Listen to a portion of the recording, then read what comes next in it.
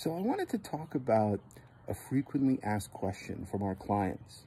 And one of the questions that we very often receive is, how much am I going to get in my injury case or my accident case?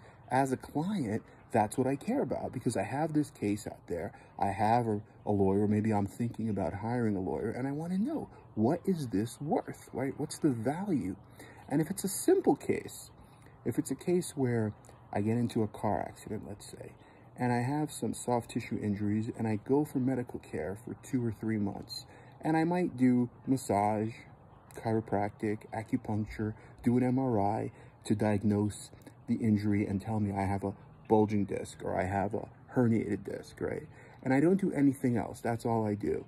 And then my lawyer gets those medical records and he sends them off to the insurance company, and then he begins negotiating with the adjuster. How much am I going to get? Well, on average in New York, you're going to get probably between $5,000 on the low end up to maybe $25,000 on the high end. And it really depends on which insurance company you're dealing with. It depends on how big of a policy they have. It depends on which venue you're in.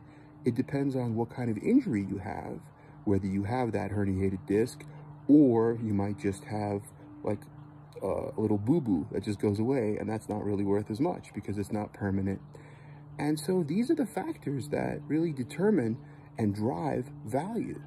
I hope this has been helpful, and we'll do more videos where we talk about other types of cases, perhaps ones that are a little bit more serious with pain management injections, surgeries, and other types of treatment.